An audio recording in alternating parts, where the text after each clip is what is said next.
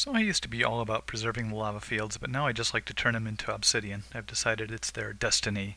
So you know how you get to those fields and you really want to wipe them out with water, but you also know that it's just going to get really dark.